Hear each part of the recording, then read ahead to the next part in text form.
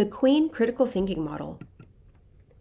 As you remember from your first lesson, QUEEN stands for questioning, understanding, evaluation, explanation, and neoteric thinking. So for this lesson, we are going to focus on understanding. What is understanding? So we talk about a lot, do you understand me? Do you understand what I'm trying to say? That word is used quite a bit, but oftentimes we find ourselves when we think about understanding, it's because we have been misunderstood. So nothing is so simple that it can't be misunderstood. We have lots of examples, I'm sure you do, of text messages you've sent that have been misunderstood. The tone had been read incorrectly, or emails, or even face-to-face talking where you're trying to say something, but you're not conveying the message that you want to convey. Or you are conveying the message you want to convey, but the other person is not quite sure how to understand what you are saying. So as we put this in context and think about this in the mode of critical thinking, open your mind and I just want you to think about understanding. So I want to take you through an often quoted poem. You've probably heard this before, but for this segment of the Queen model, it makes a lot of sense. So I'm going to turn it on and we'll talk later. The Blind Men and the Elephant by John Godfrey Saxe. It was 6 men of Hindustan, to learning much inclined, who went to see the elephant, though all of them were blind, that each by observation might satisfy his mind. The first approached the elephant, and happening to fall against his broad and sturdy side, at once began to bawl, "God bless me, but the elephant is very like a wall." The second, feeling of the tusk, cried, "Ho, what have we here? So very round and smooth and sharp. To me 'tis mighty clear, this wonder of an elephant is very like a spear." The third approached the animal, and happening to take the squirming trunk within his hands, thus boldly up and spake, "I see," quoth he, "the elephant is very like a snake." The fourth reached out his eager hand and felt about the knee. "What most this wondrous beast is like is mighty plain," quoth he.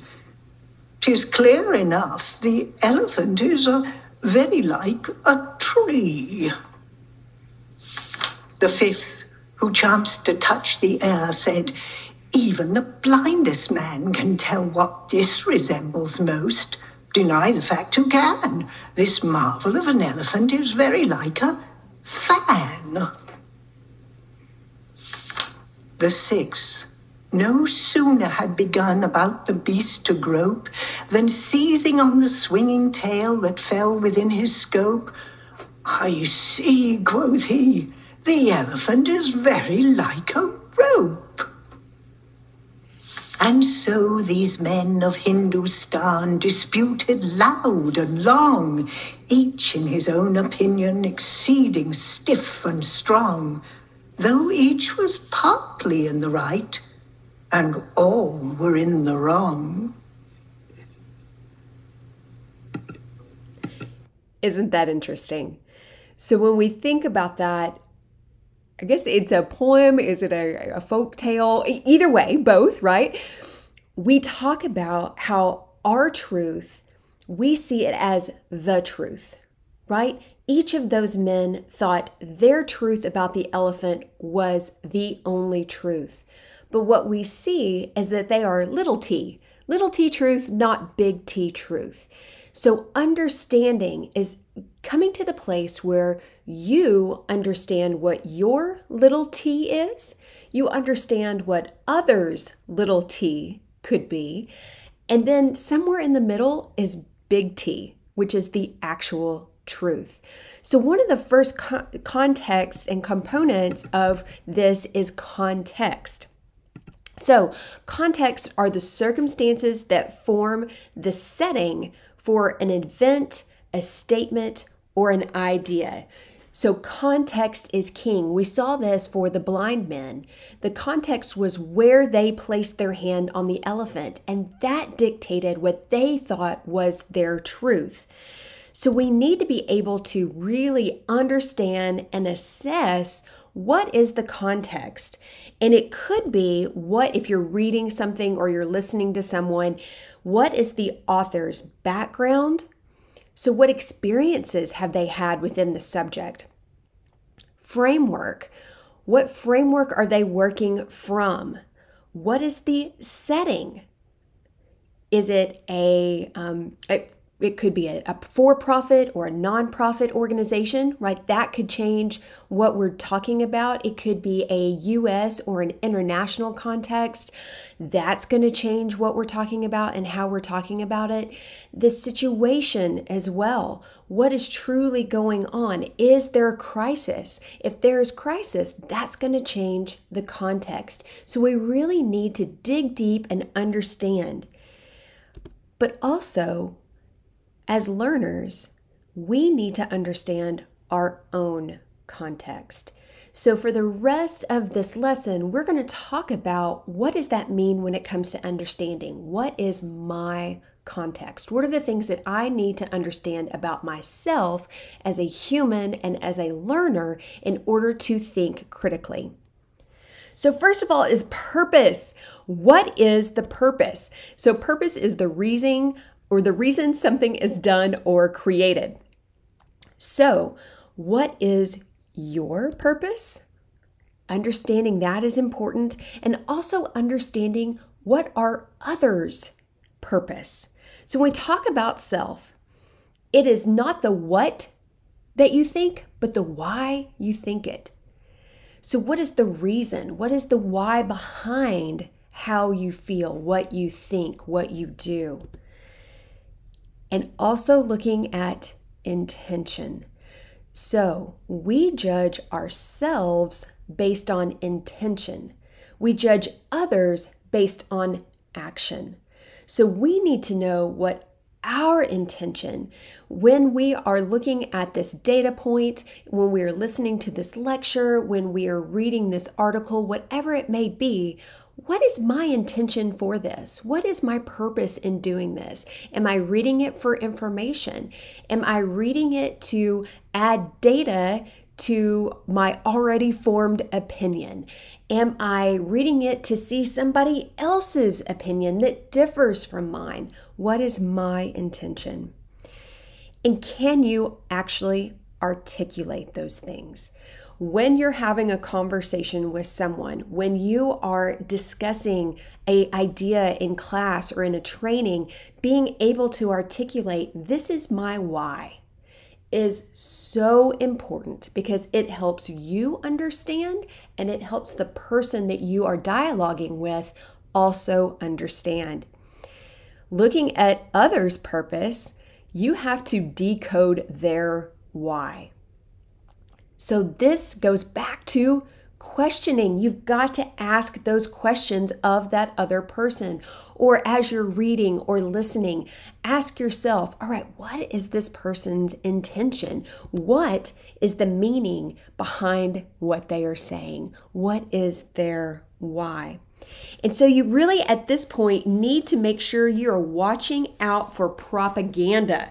So many times we kind of get sucked into different articles or different podcasts or different news media reports, social media posts that are propaganda. So we think that they are information, but they may be card stacking, which is focusing on the best features and then leaves out or lies about problems. So whatever context that you're reading, are they card stacking? Are they giving you all the facts? Do you understand that? Is it a testimonial? Is it someone who has experience or is an expert in the field, but they're endorsing a specific idea? They're not giving you facts and just plain words. They are pushing their own agenda. Is it glittering generalities, where people use words or ideas that evoke an emotional response? Are they playing to your feelings? Well, if that's their purpose, then we need to take a step back and engage in some other critical thinking components, right? Transfer, relating a product to something or someone we like. Are they making connections with you and it's because it follows your normal thought pattern? Is it bandwagon? Join the crowd. Do what everyone else is doing. Think the way everyone else is thinking. That can be used a lot when we talk about different types of media. And is it just straight out name calling? Is it negative? Does it connect a person, product, or idea to something negative?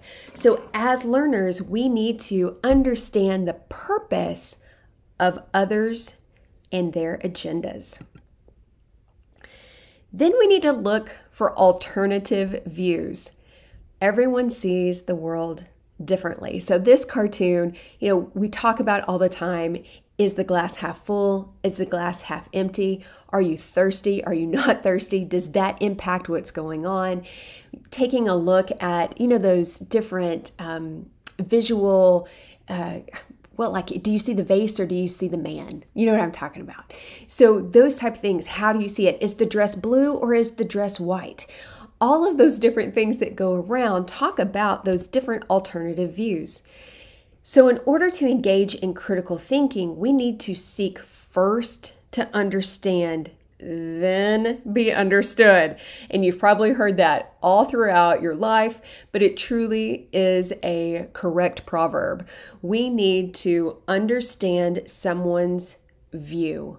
I want to understand why you believe the things you believe, why you see that glass half full. The other thing is to be open to alternative views. So when you're listening to see why somebody believes what they believe, understand that their context and their purpose truly makes their truth. So be open to their truth. That doesn't mean you have to change your mind, but you do have to be open to the fact that people see things differently and they may be correct. You need to look for data verification. So we know that the algorithms for social media, whether it be Facebook, Twitter, Google, any type of social media, will continue to put ideas, articles, posts, advertisements that follow your line of thinking. So if you click several times on websites looking for a new bathing suit for the summer, all of a sudden you get ads popped up in Google, in Facebook, in Twitter, in Instagram that are all different sites for bathing suits.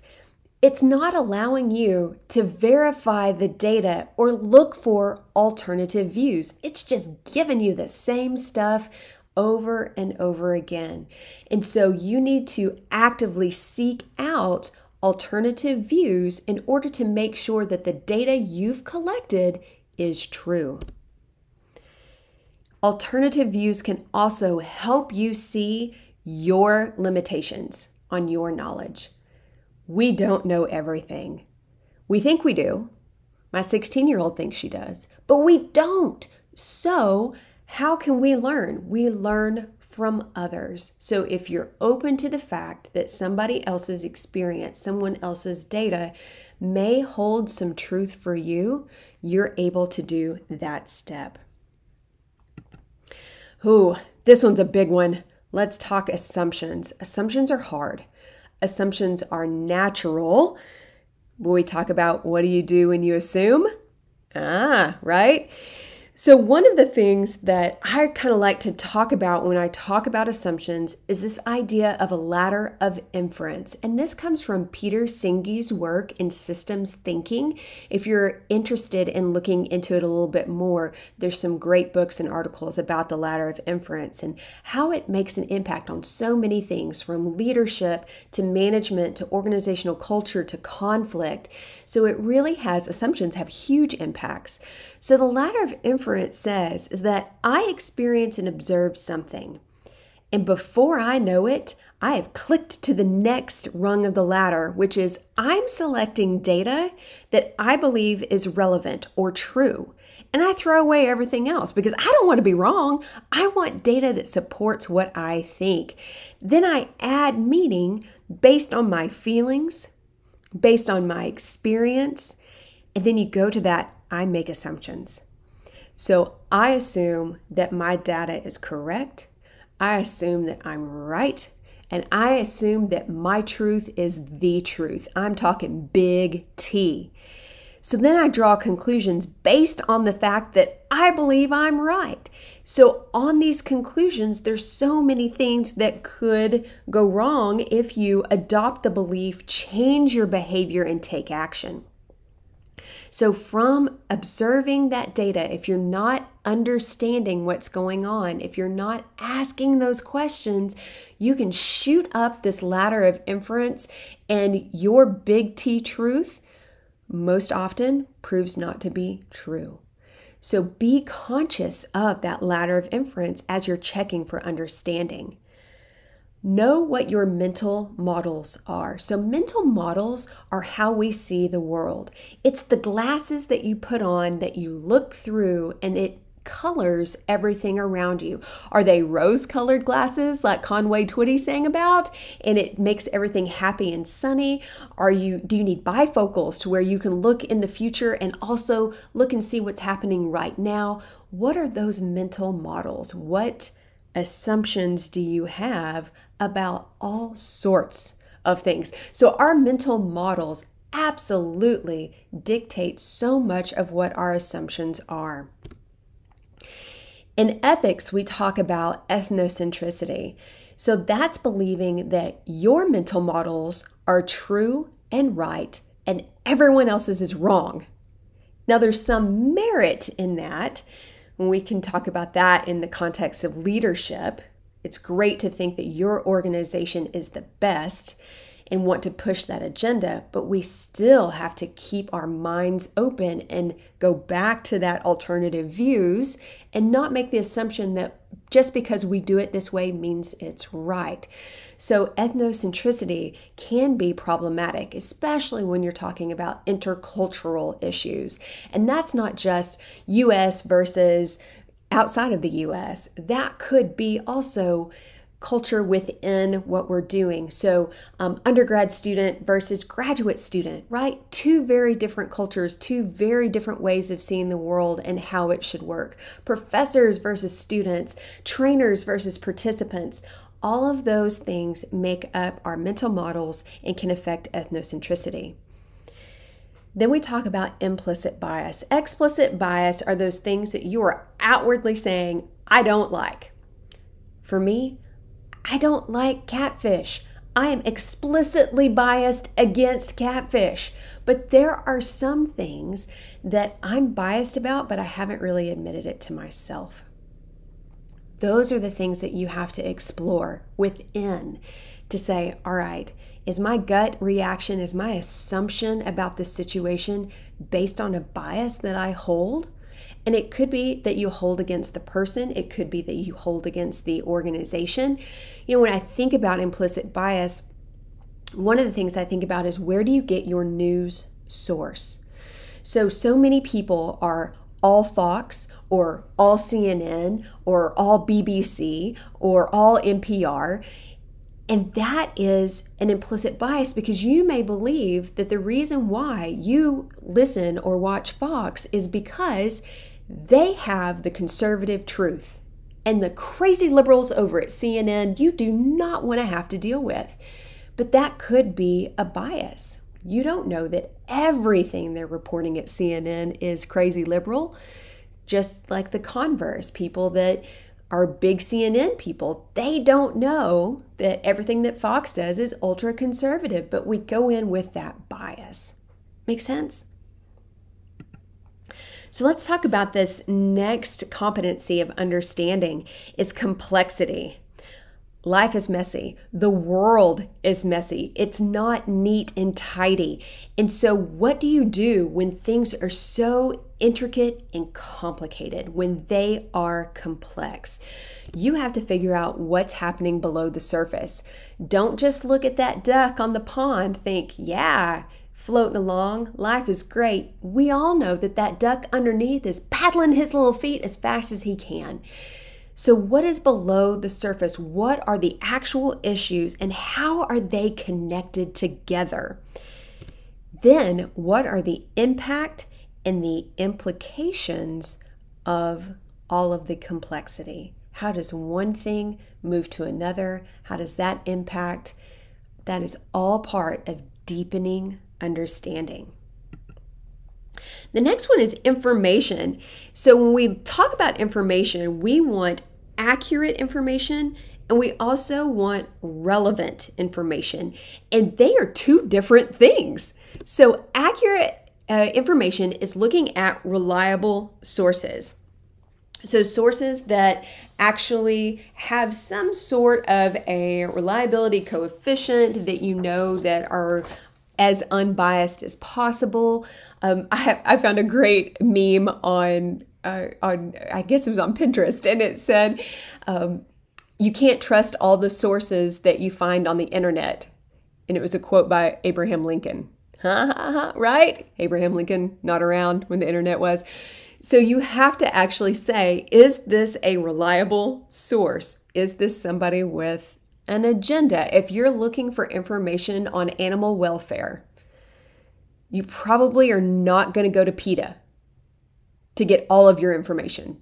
You may go to PETA's website to get some information, but you need to have an alternative view, right? And find other data sources. So are these sources primary, secondary, or tertiary? So is this the actual person who did the research that understands it? Is this somebody who took someone else's research, digested it, and is presenting the information? That's secondary. Or is it tertiary, which is I heard somebody who looked at the data and made their own conclusions. And so I'm talking about what that person talked about, which talked about the actual data. So you have to say on that accurate, when we go down the chain, it gets more and more inaccurate. Think about that old game of telephone, right? When you would start and whisper something in someone's ear and it would go down the line and you would wait and see what it's like on the other end, and it was never right. So when we're looking for accurate sources of information, we have to say, is it primary, secondary, or tertiary? When we talk about relevancy, is the scope appropriate? So is that person actually looking at what we want to know? Are they doing narration, which is being like a narrative writer, writing a story involving lots of descriptive words? Is it persuasion, where someone's trying to persuade you to do something? Is it exposition, where they're trying to nail somebody to the wall? Is the scope of what they're doing appropriate for what you are trying to understand? And who is their audience? Are they catering to a specific audience? If so, why? And how does that impact what they're saying? And if their information is actually relevant to what you want to learn? So I know there's lots of competencies in understanding. So when we go back, we're talking about do you scrutinize the context in which things are happening? Do you recognize the purpose of yourself and others? Do you seek to understand those alternative views? Do you examine your assumptions? Do you measure the complexity of the situation, of the information? And do you look for accurate and relevant information? When you do all of those steps, when you fulfill all of those competencies, you are able to engage in critical thinking when you're trying to understand a concept. So I'll leave you with a good chess quote. Chess is not always about winning. Sometimes it's simply about learning. And so is life. So through understanding, deepening your competency and understanding so that you can become more of a critical thinker, it's not about winning, it's about learning. It's about understanding that your truth may not be the truth, that other people have great ideas. So how do we get to the root of what you think and what other people think in order to critically think?